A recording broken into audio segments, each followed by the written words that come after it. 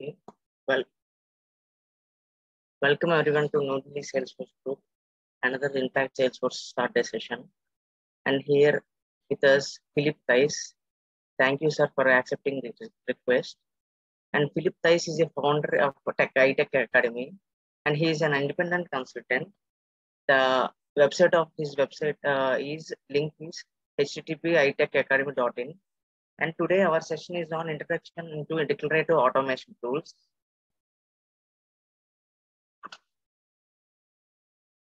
And this is me, R. Sashish Kiran. I'm a Salesforce developer and 2x certified and New Delhi Salesforce developer group.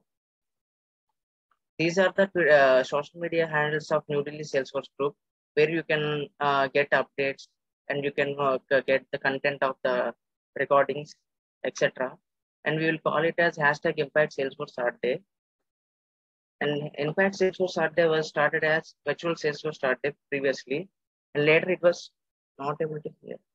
Hello? Hello? Are you guys able to hear? Hello? Hello? Yes, Yeah. Sashi? Yeah. Are you able to hear, sir? Yes, I can hear you, Sashi. Thank you.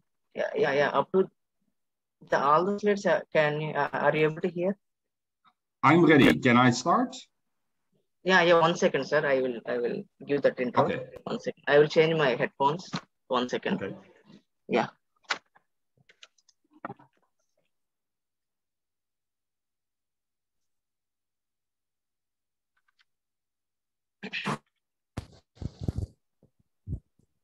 Hello? Yes. Yeah, I changed that one. Give me 2 minutes, sir. I will share that. Okay.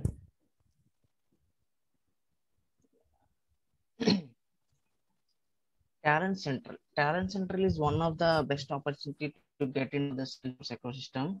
It is one of the useful thing for friends who want to get into the Salesforce, and many successful stories from New Delhi Salesforce team also. Mentorship Center, who want to do a mentor for New Delhi Salesforce to that link. And this was let's implement. It was one of the initiative taken by New Delhi Salesforce group. And join in New Delhi Generative Salesforce, where you can get updates and everything. These are the top contributors of New Delhi Salesforce group. And thank you, everyone. And you can follow in these social media handles, and in YouTube. The live recordings will be added soon, and the past recordings also there, where you can view those and get content. And thank you, GreyOps and Cloud Vandana, for as a sponsors. Thank you, everyone. Over to you, Philippe, sir. Okay, thank you. Thank you for the introduction, Shashi. Yeah. Good morning, everyone. Welcome to this session on declarative automation tools. Let me quickly share my screen. I think it is shared by now, and open up the slide sets from the point where I will start. There we go. So good morning. Let me first quickly introduce myself. So my name is Philippe Thys. I'm quite sure that some of you have followed my previous session on security, where we covered the different layers of security. Well, in at fast speed, of course, because we only have a small hour, which will be the case today, because I have a next session in less than 1 hour, actually, a private session. So again, we don't have that much time, but the idea of these sessions is, since I don't know the audience, to give you an introduction, an overview, to make sure that people which are new to in this case, automation tools, have an overview of what kind of automation tools you can find within Salesforce, but also for people that already have knowledge of automation tools, at least refresh their knowledge and being able to pinpoint when or why which operation tool should be used. So my name is Philip. I'm currently in Spain, where I live part of the time, Spain, south of Europe. I'm actually Belgian. Yeah, I also live in Belgium part of the time, where I have my own company partnered with Salesforce. And one of the things that I do is I'm a supplier, a Salesforce supplier for trainings. I deliver most of the trainings in most of the clouds. For instance, this week I'm delivering a Marketing Cloud Connector training, which discusses the integration between Marketing Cloud and the CRM platform. So there is much more to Salesforce than just automation tools, as you all know. But I thought it was similar to the previous session on security, where we had that overview of security. I thought it might be a good idea to give you, again, as I said before, a refresh on automation tools. And focus is that it will take about a bit more than half an hour to quickly run through and differentiate between the different automation tools. Actually, you can see the automation tools on this first slide. We're talking about workflows, process builder, flow builder, and often when I deliver admin essentials, but even with admin advanced trainings, I notice that people are confused, especially between process builder and flow builder, when to use one, when to use the other, but also even between workflows and process builder. What is the nature of process builder? Why should we start using process builder? That's typically a question which is asked by, let's say, I'm an older administrator myself as well. I date from the classic time, yeah. But definitely older administrators will still often prefer workflows. I call these three the generic automation tools, the generic declarative automation tools. Why generic? Because they do not focus on one specific task. Yeah, we can apply them on every cloud. We can apply them within every cloud, even within communities. Or I should say nowadays, within Experience Builder, we can use flows. Yeah, good. The other ones are more specific. You can see that we also have approval processes. You definitely know about approval processes. I like them a lot. They are based on the same core as workflows, support the same type of actions as workflows, and often underestimated. We have simple approval processes, which are one-step approval processes. Multi-step approval processes can be quite complex. We will not have the time to go into the approval process. Same for the web to lead, web to case, and email to case. But it's of course important that you know these exist as well. I have seen situations where organizations start developing web to lead, whereas it is already available within the platform without any additional cost. Apart from web to lead, web to case, we also have email to case, very similar to web to case. Once you are able to set up web to case, it is an easy step to set up email to case as well. So if we just quickly run through the interface, I've just quickly opened an organization. If we're talking about these things, where will we find them? So for those of you who are new to this, remember in the setup within process or under the process automation menu, you will find the different the generic automation tools. Remember, approval process. Well, approval processes are not generic, but let's say flows is one of the generic ones. And workflow rules, and we also have process builder, as you can see. Approval processes can be found over here as well. The other ones are a bit more hidden, since web to case, web to lead are part of a specific cloud, feature of a specific cloud. We find these underneath feature settings, as you can see. If I scroll, for instance, to the marketing, I will find web to lead. Leads are child records of a campaign, marketing in other words, we will find the web to lead underneath the marketing, okay? And as you can see, just to give you an idea on how to set these up, same goes up for web to case, email to case.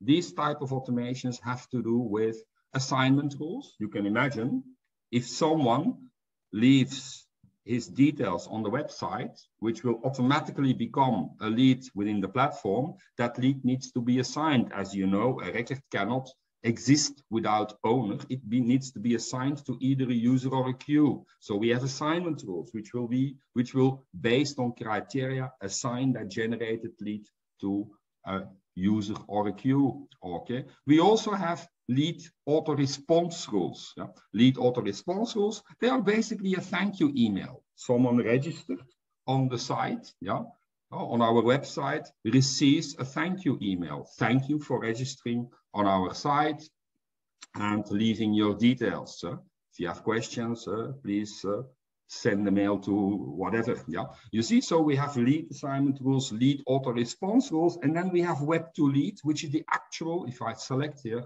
this is actually activating web to lead. Okay, so you can see that you can edit, and then you can enable, in this case it is enabled, you can enable web to lead. Okay, we can even generate the HTML code, yeah, from over here. So that code can be generated, and we can, this is done by create web to lead form, where you can find all the fields for a lead record. You select the fields that you want to appear on or want to put on the site, on your website. Automatically the code will be generated. You develop, or you give this to your developer, your website developer, they integrate it into your site. Takes less than 40 minutes, 45 minutes, the base setup. Okay. Same goes up for web to case. Same goes up for email to case. One big or small difference. Email to case, of course, we will not capture the lead on the website using HTML code. In this case, we will capture the lead or the case better based on an email. Okay, and there you have a couple of choices, but that would bring us too far. But again, once that case is captured from the email, we have case assignment rules, case auto response rules for a thank you email. Yeah. We have registered or logged your case. We will reply to you within 4 hours, for instance. And of course, typical for a case is also the escalation rule. If the case is not solved within 2 hours, for instance, or within 4 hours, we can escalate it or reassign it to another queue or another user, tier 2 support, level 2 support, for instance. So these are the specific, the main specific declarative automation tools. They do not require coding. Okay, so approval process, again, maybe on a later on session we might dig into the detail of or the details of an approval process. What I want to do now is I want to focus on these 3 generic ones. Yeah. So let's first have a look at the workflow rule. The workflow rule is our old friend. Yeah, you can see the steps in setting up the workflow rule on this slide. So there are always criteria. We need to define when the workflow rule starts up. Yeah, and there are 2 types of criteria. We have evaluation criteria and rule criteria. So we have to define when that rule becomes active. Yeah, at what point the rule will become active. Second step, does the actions within the rule will be applied based on the record that activated the rule? Yeah? So it might be that the record will not apply to the rule criteria. In that case, no actions are carried out. Simple example, let's say that we need to send an email to our VP of sales. Yeah?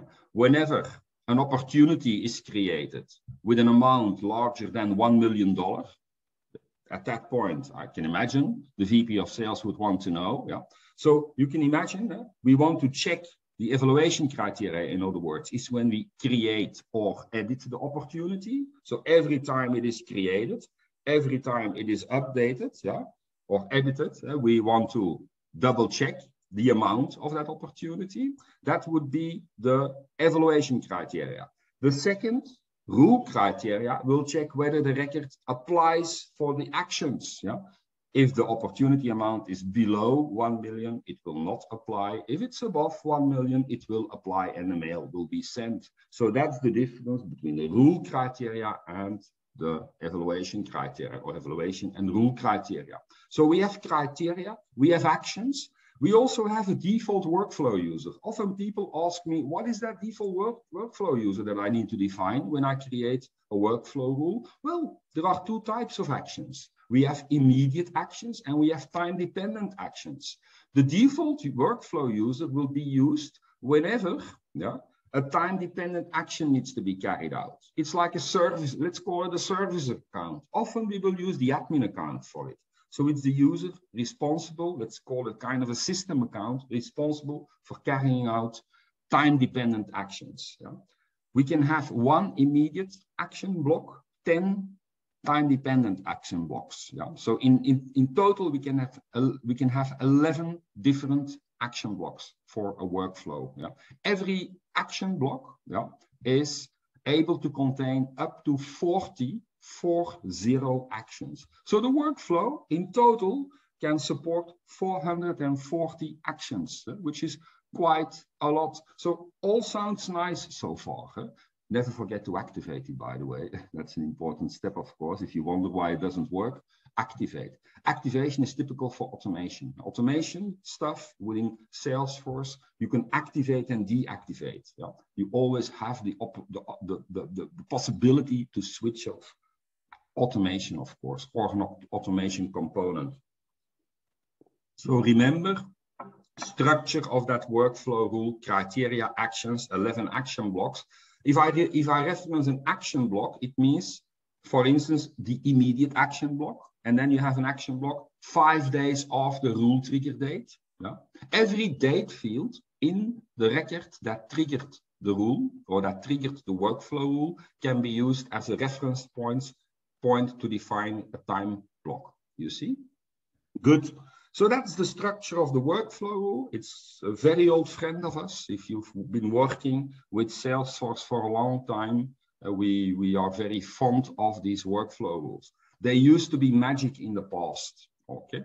Here, next slide. Here you see these evaluation criteria. Created, and every time it's edited, created, and any time it's edited to subsequently meet criteria. So these criteria will define when that workflow rule becomes active. Yeah? Often again, confusion. Confusion is not with created. Confusion is between the second and the third setting. Created and every time it's edited, created and any time it's edited to subsequently meet criteria. People don't know what the difference is. Yeah? Well, the difference is quite logic. Assume my mail that is sent to the VP of sales, if I would have selected, created, and every time it's edited, well, it might be quite annoying for my VP of sales. Every time someone edits that record, that rule is triggered, rule criteria are applied, action is met if the amount is above 1 million. My VP of sales mailbox will be full of mails, of course. Every edit will cause a mail to be sent. That's why often we will need the third one. The third one is like a reset condition. Yeah? Once I'm above 1 million, that mail will no longer be sent as long as I stay above an amount of 1 million. When the customer suddenly cancels 500,000, I drop below 1 million. Yeah? Nothing happens yet. Then a couple of days later, customer changes his mind again and again adds 500,000 and I'm above 1 million again. At that point, I will send the mail again. I notify basically, it's like a reset condition. I warn my VP that again, for that opportunity, the amount is above 1 million. So you see, automatically, we will often use that third one. It's a very useful one. Second one is less useful. Yeah? Certainly not with notifications, with sending of emails or creation of tasks. That would rather be something that we use for field updates to make sure that a field update is always in sync with the criteria for the field update. So these are the 3 evaluation criteria. And then we have rule criteria. I'm not going to read through all of these, but rule criteria are very identifiable when you, in general, when you read the business request. Look at the first one. If the number of filled positions equals the number of total positions on a job, update the job status field to filled. So we are comparing, in this case, it will probably be a formula. We are comparing fields, field positions equals total positions. If that's true, apply the actions, you see? So it's always something within. Let's use that second one again. If mileage expenses associated with visiting a customer site are 35 cents per mile, that's already a condition, 35 cents per mile, they exceed $1,000, automatically update the approval required field to required. They need to ask for approval. Yeah. Of course, this can be picked up by an approval process. Good. So you see conditions. Conditions can be quite complex. Conditions can be based on formulas. Conditions are often very simple. Yeah? Highly depends on the workflow or the business request that you need to solve, of course. Good. Let me quickly check the time for my timing. Yeah, I think I'm still more or less on time. Then finally, you have these actions. And you see 4 actions. It's not much. Email can be sent. We can do a field update. We can create a task. We can send an outbound message. Okay. Good. What can I say about these actions? Well, 20 years ago, this was magic. Yeah. Today, often used, still often used. To be honest, other stuff can do better. This is too limited. Yeah. So what is and I think the next slide is already, yeah, it's not process builder. We'll, yeah, just to know what I'm telling you. Or to do my timing right, let's put it that way. So what is my conclusion here? If I look at the actions, if I look at the way that workflow rule works, what is my conclusion? Well, it sounds quite nice, but that's because I don't know anything else yet. Yeah, we haven't seen the other possibilities yet. So yes, it looks nice. Am I going to use it? Well, probably, if I don't know anything better. But the conclusion actually is no, there are too much limitations. It's already passed by other solutions. Think of process builder. In which way is it passed? Well, for every set of criteria, I need a different workflow rule. So if I have multiple criteria on an object, I need to set up a workflow rule for each of these criteria. So I can end up in the end with quite a lot of workflow rules, which is a problem in some organizations. They have a massive amount of workflow rules. The administrator, that creator or developer that created these workflow rules left the organization. They don't know what's in these workflow rules. They often work together. A field update can trigger another workflow rule that will again do something. Yeah? So they can be chained together. And of course, the organization is very afraid that if they pull out one of these workflow rules, the entire structure will collapse. Yeah? So too many workflow rules.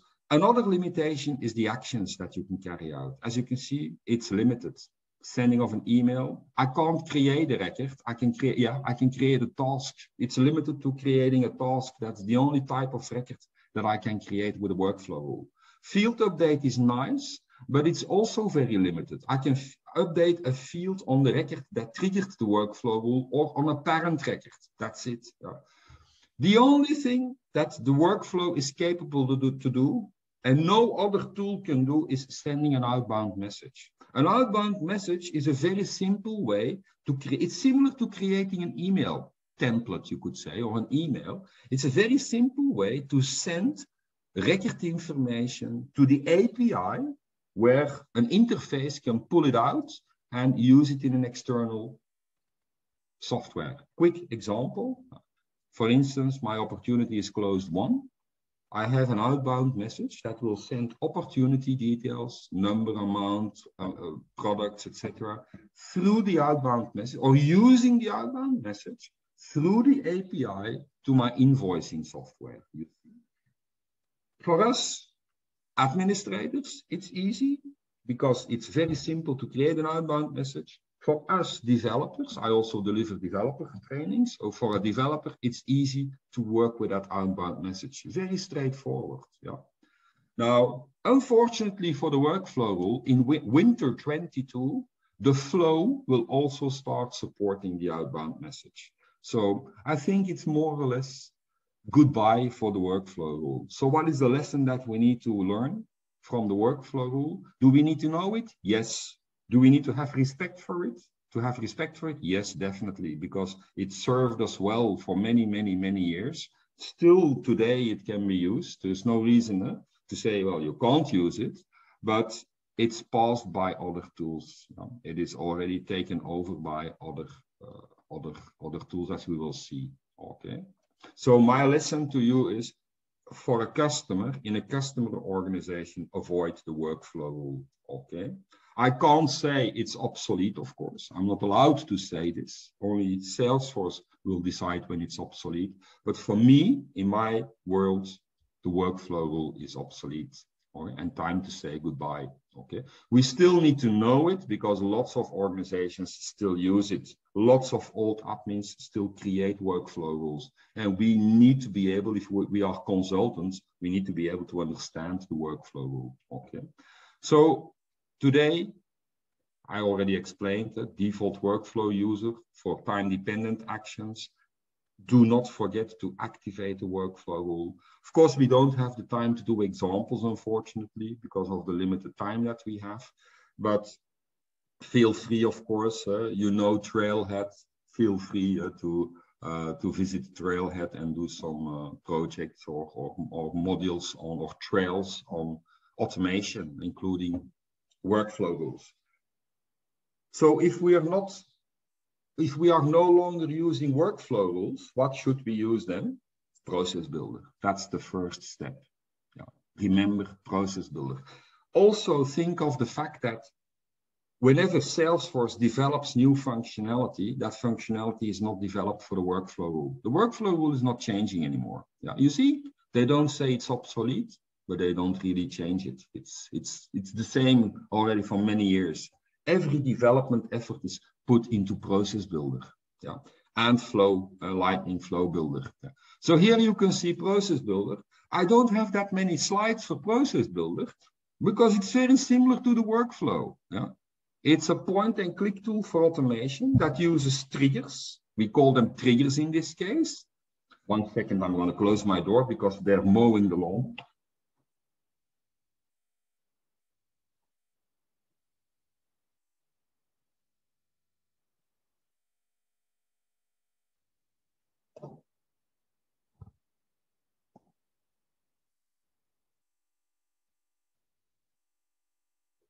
I should have known. I live on a golf course in Spain, so they are basically mowing the lawn on a daily basis. So let's rephrase. So triggers are in this case similar to the evaluation criteria on the workflow rule. You see, identifies when the process will run, when a record is created, when a record is created or edited. There are other ones you will see. It can also be launched by another process. So if you test building Process Builder, you will find multiple types of triggers. But these are the ones that are most commonly used, similar to the workflow.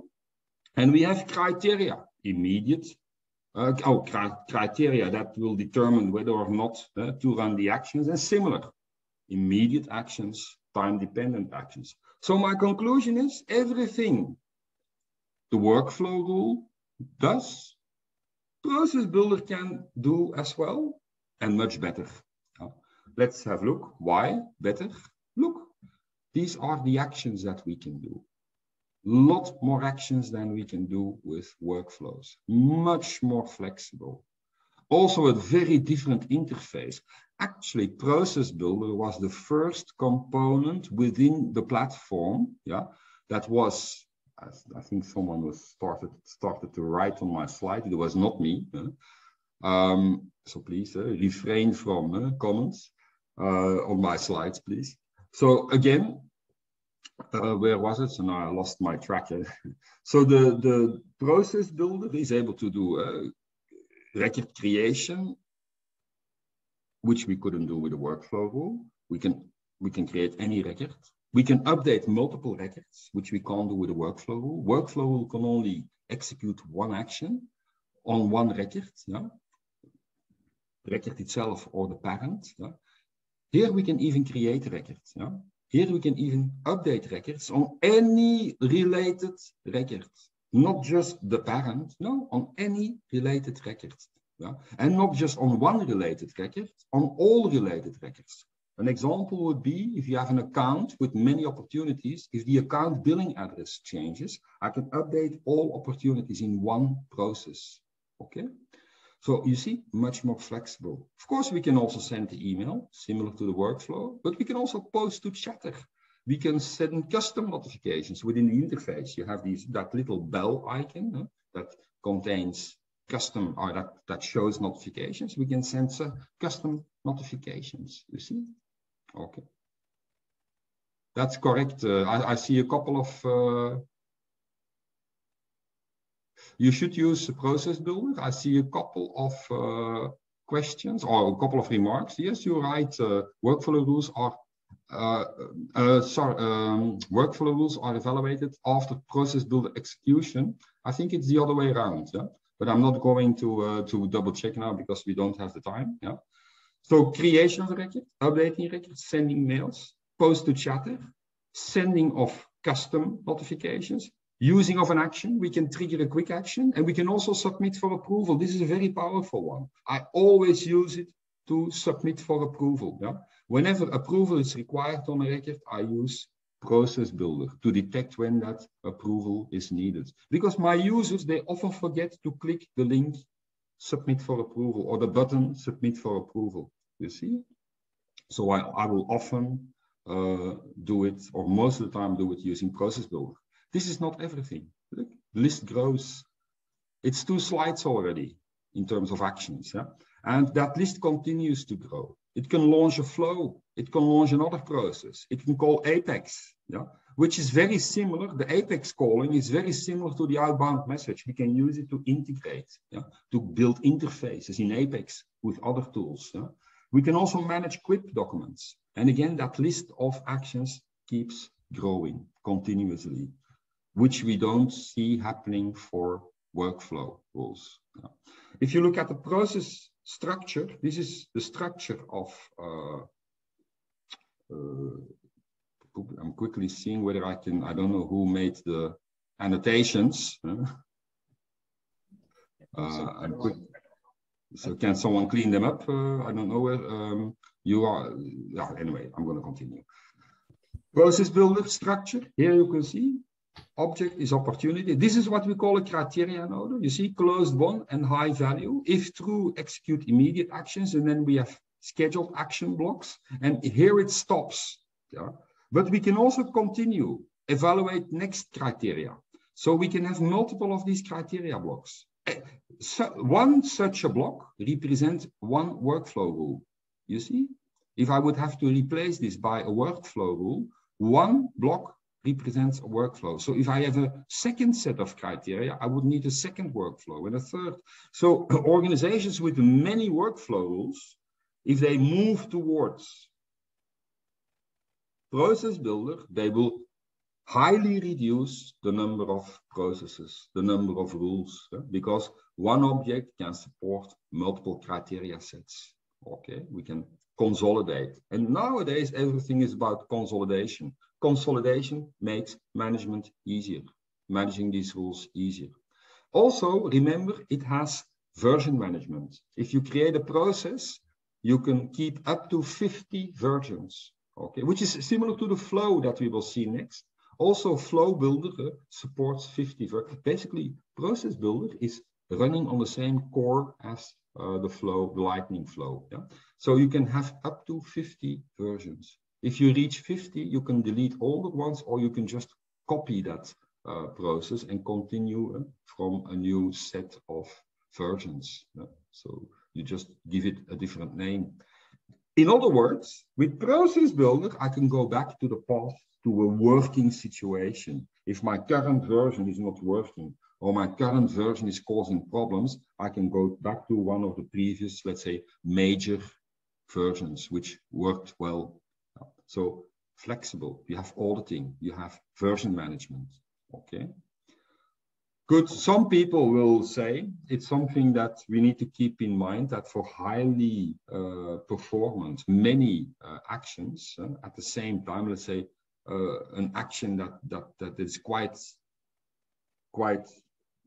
resource consuming, that workflows are a bit less impacting on the platform. That might still be, well, there's a lot of discussion about this, but that might still be a reason to choose for workflow in very specific cases. I would not recommend it. What I see happening in the maybe not so near future is that workflows will disappear, okay, at some point.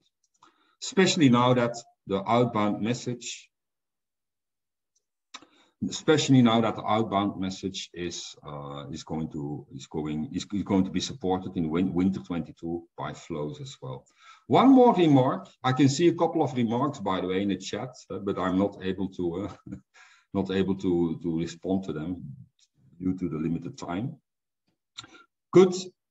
So I hope this is clear so far. One more thing, you can also this is a very interactive interface. You can rearrange the criteria notice with the action blocks. Another thing is in workflows, we don't know the order of the actions. We don't know in which order an action within one time block will be carried out. The only thing that we know in the workflow is that it will first perform field updates, followed by the other actions. This is different for Process Builder. Actions will be carried out in the way they are listed. The order that is listed will be the order in which actions will be carried out. So if I would have multiple actions underneath draft contract, it will start with draft contract, and then the second, and then the third. Clear? Okay, so that's Process Builder. And then finally, we have Flow Builder. Let me quickly check the time once more. Yeah, I think we're almost there. So Flow Builder. So this is Flow Builder. When to use Flow Builder? Whenever Process Builder is too limited. Yeah? Process Builder, of course, is declarative. It's for people that do not know coding. It's for people that, let's say, make their first steps in automation. It's quite simple, straightforward, easy to use. You have to build some experience, of course, and you will learn to appreciate it more and more, because quite a lot is possible if you design your processes in a smart way. Flow Builder, for me, Flow Builder is development. Yeah? It is graphical development. You will even have to define, for instance, variables. You can see also an element that talks about assignment. You also have to assign values to variables, for instance. You can loop through different variables, different records. You have decisions. Yeah? So it looks like development. It is a lot easier because it's graphical. We don't have to write the code. We use the nodes. Yeah? And it is very powerful. So how powerful is it? Well, look at the possible data actions. We can create records. We can update records. We can get records. Get records is basically performing a lookup, retrieving a record, yeah? Modifying that record, storing that record again, so updating that record. It's the only way we can delete records. Flows can be used to delete records. Yeah? So these elements, as you can see, are the elements that we can use on flows. They can even call subflows. Yeah? Subflows you can compare to subroutines, modules that are often reused. You can call another flow from within the flow. In that case, that flow will, or that other flow will be started up. Actions within that other flow will be carried out, yeah, and then we return back to the source flow. You see, you can use like modular flows. You can build flows using different subflows, like modules. Yeah, I prefer subflows when you have large automations, because it's easier to manage. Then you can define smaller compartments that you tie together in kind of a master flow that will contain all the necessary subflows, easier to troubleshoot, easier to manage. So you can see this is quite, you can debug Similar to a script, you can even debug. Yeah? So as you can see, there's a lot possible. For me, in my mind, if you look at the data that you have, what the flow can do is it can use all the data which is in your database. It can interact with the user on the screen to modify, update, delete, whatever, to modify in general, to manipulate the data, and then it can store the data again. So whenever you're happy with the business logic is how a record is created, updated, looked up, and deleted. So if you're happy with how the business logic functions, the flow can do everything. Yeah? It pulls data out of the database, interacts with the portal, and then stores data again in the database. Yeah? In between the pull and the store, the data gets manipulated and can interact with external data. You see? Very powerful. Whenever you manipulate data, often flow will be enough. Yeah? Two types of flows. Also, the types of flows, by the way, are growing. If you look at the flow here, quickly, I have to go to automation again. So we have the, whoops, where is it? The flow. I think 2 years ago, we only had one type of flow, screen flow, yeah, or the flow in general. Look, nowadays we have screen-based flows, flows that can be scheduled, flows that are record triggered. Record triggered means update of a record, creation of a record, platform event. When a platform event is, it can listen, in other words, to platform events, and they can trigger a flow. They can also be auto-launched. So there are many ways to nowadays launch flows, as you can see. Yeah? So they are hugely developing in flows, extending the capabilities of Lightning Flow Builder. In general, for me, there are two types of flows. You have the front-end flow and the back-end flow. If you never used flows and you want to start working with flows, start with front-end flows. They also call them call scripting. Give you an example. If you have a user, or for instance, a support rep receives a call from a customer wants to log a case.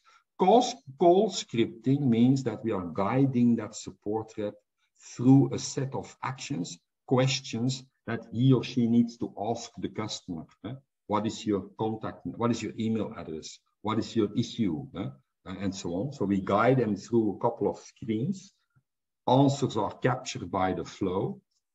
And at the end, we will automatically create a case. That's a typical example used for case creation, used for lead creation, used for opportunity, for everything. For every record that's created, you can use this front end. And then you have back-end flows. Back-end flows perform some operation on the platform in the back end based on something that happens at the level of the data. For example, you can have flows that assist in approval assignment during the approvals process, flows that detect duplicates. So flows that operate on the data in the backend without interacting with the user. So they tend to be the more complex ones. Yeah. Remember, if you start working with Flow Builder, focus on the front end, so the call scripting flows. You see, these are using screens, of course. So you can see we have interaction, logic, data element types. Clear? So very powerful. One remark, if you start working with flows, don't expect that you will know how it works in one day. Yeah? It needs hands-on, it needs experience, and you need to start somewhere. Start simple. One of my mottos in life is start small, think big. Yeah? So start small, yeah? And step by step, you will increase your knowledge of flows. Okay. Let me double check the time. Well, it's 8:15. I think, as I said, I have to leave in max 10 minutes actually. I hope this was a useful overview of declarative automation tools. There's much more to tell about these tools, but at least I try to give you in a short amount of time an overview, a useful overview of automation, declarative automation. Okay. So I think Tashi will take over now. There's still a Kahoot where you can win a voucher, I think, for certification. I'm not sure. And I hope to see you again in one of my following sessions. Okay. Yes, Sashi, I need to stop sharing. Anyone have any doubts? You can ask, guys, for 5 minutes. If not, I can start the Kahoot.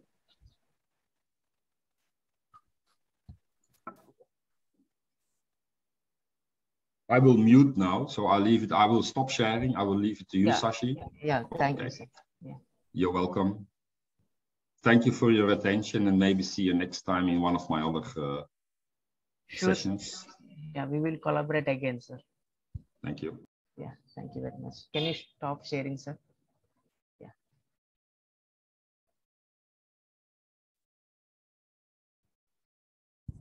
This is the Kahoot pin, guys. You can join.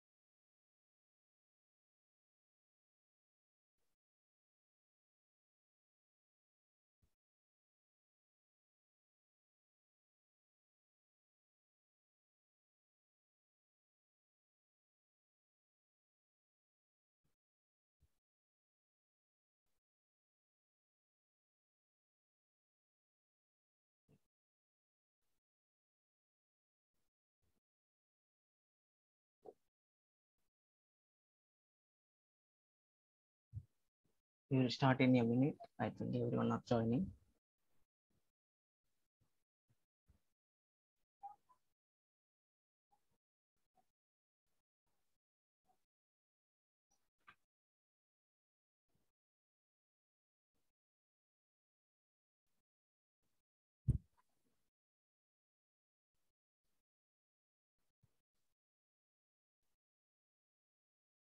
Okay, let me log that quiz. Start.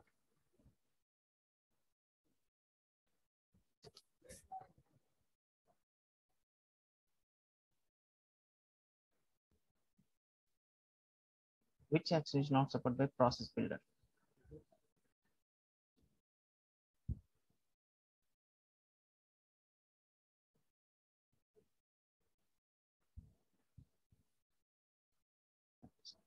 What the answers?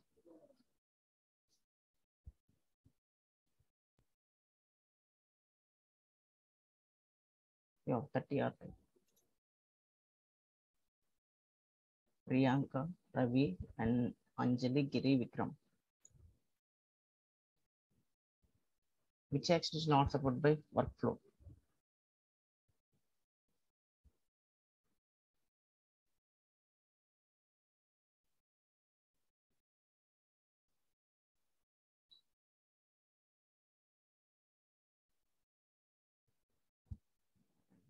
I think 45, 34 are right. And Ravi is in the lead. Priyanka, Anjali.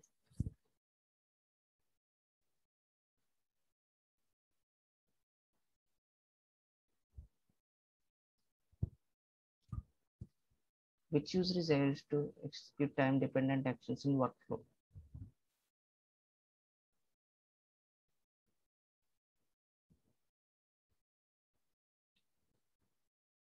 Forty-two answers, 44 answers. Okay.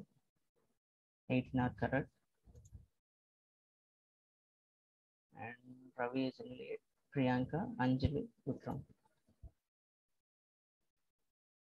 What type of element does not exist in flow builder?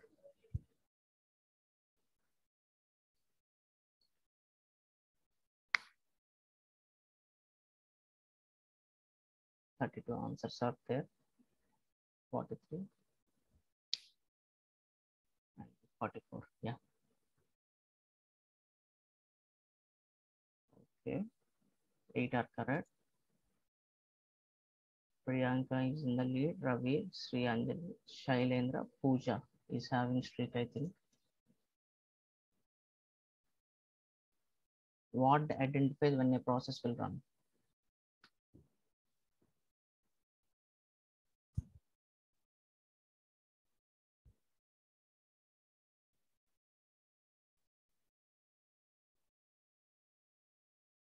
What are the answers?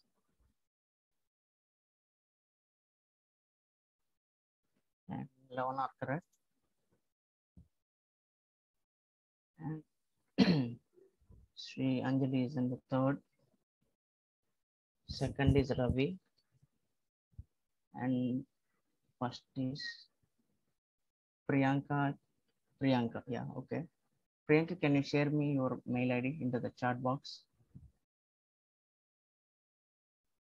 And thank you very much, Philippe sir, for accepting our request. You are welcome, Sashi. Yeah, we will collaborate. Congratulations, Priyanka. Yeah, congrats, Priyanka. And hope we will do another session in future, sir. Definitely will. We'll discuss the next one later on. Yeah, okay. Sure. I have to find a subject first.